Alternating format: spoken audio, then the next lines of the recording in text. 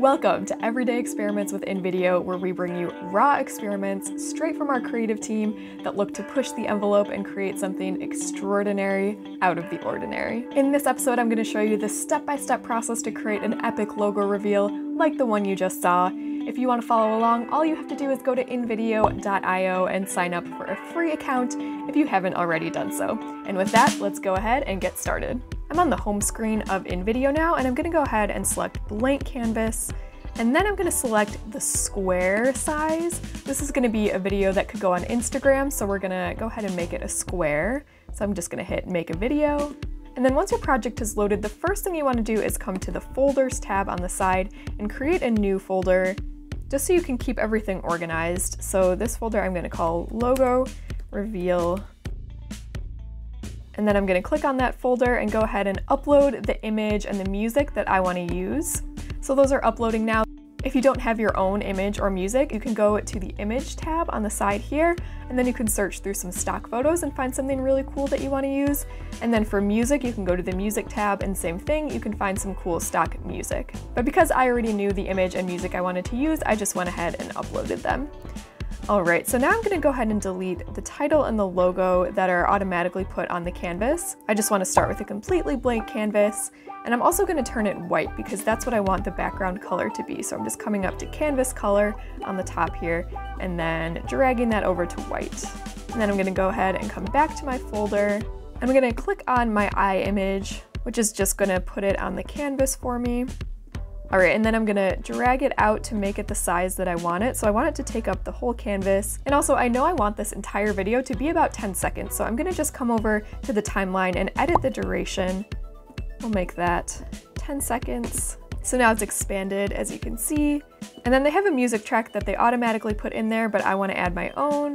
So I'm just coming over to my audio file and then add as background music, replace music, because I don't need the music that they automatically put in. The next thing I'm going to do is come over to the mask tool, which you can find on the side, and then I'm going to go ahead and search for a square mask. I want just the basic square with the curved edges. Here it is right there. And then I'm going to use these masks to create that pattern that you saw that kind of forms an overlay over the image. So I'm going to make this smaller. And then I'm using the image that I have in the background as a reference right now. So I know I want a square right over the eye, right about there.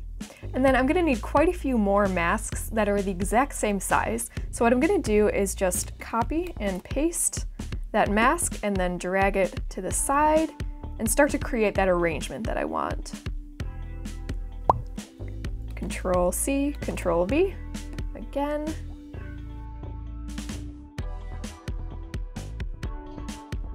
Okay, great, so there's my first row, and then I'm just gonna keep going, copying and pasting the mask to create that really cool arrangement that you saw.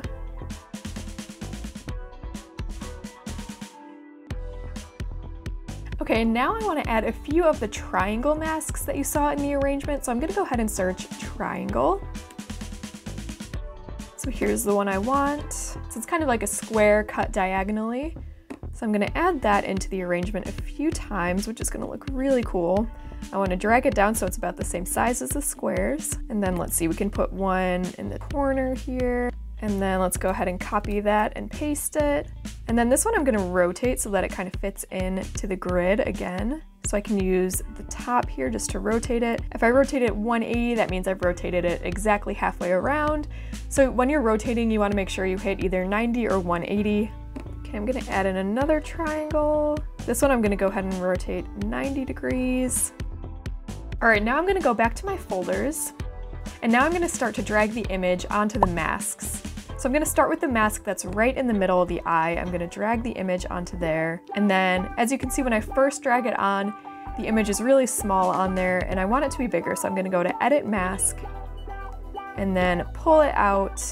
I want the eye to be kind of right in the middle there. And again, I can use the image in the background as reference. Okay, great. And then I'm gonna go ahead and delete the image in the back because now I have this mask to use as reference. And I want the canvas to be just plain white, so I'm gonna delete this.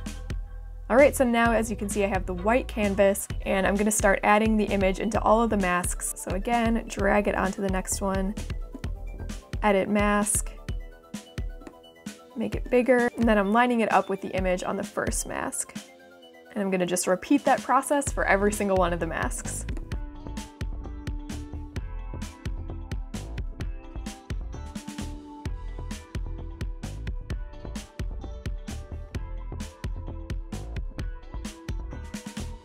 Okay, so now I have the entire image in place in the masks. So the next step is gonna be to sync the masks with the music so that they come in as the music is playing, which is a really cool effect. So what we're gonna do is hover over the scene and then hit timeline. And now you can see each mask separately. And then I'm gonna go ahead and zoom in a little bit closer.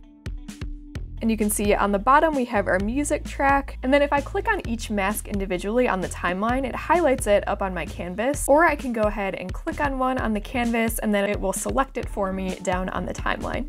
So I know I want this corner one to come in on the first hit of the music, so I'm gonna go ahead and sync it up just by dragging it out.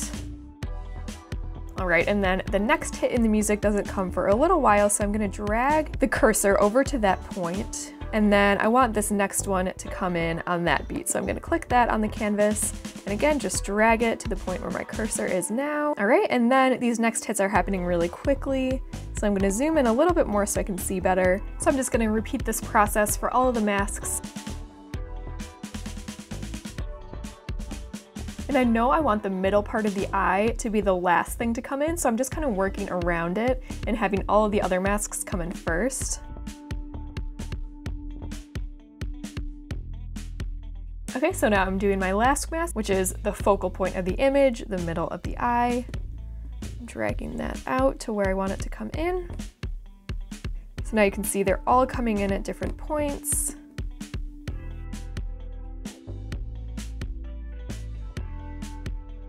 All right, and then just kind of as a finishing touch, what we're gonna do is add some animation. So there's one note that kind of rings out. So for that mask that comes in on that note, we're gonna add a little animation that kind of goes with the music. So I'm gonna click on that mask and then hit animate at the top. And then we're gonna animate in. So we want it to kind of bounce in. And there's a lot of really cool animations to choose from. Let's go with this one for now. And then I think I'm gonna make it a little bit shorter. And then that's it, you're good to go. And now all you have to do is come up to the top right corner and hit download and share. And then hit export, and your video will be ready to go.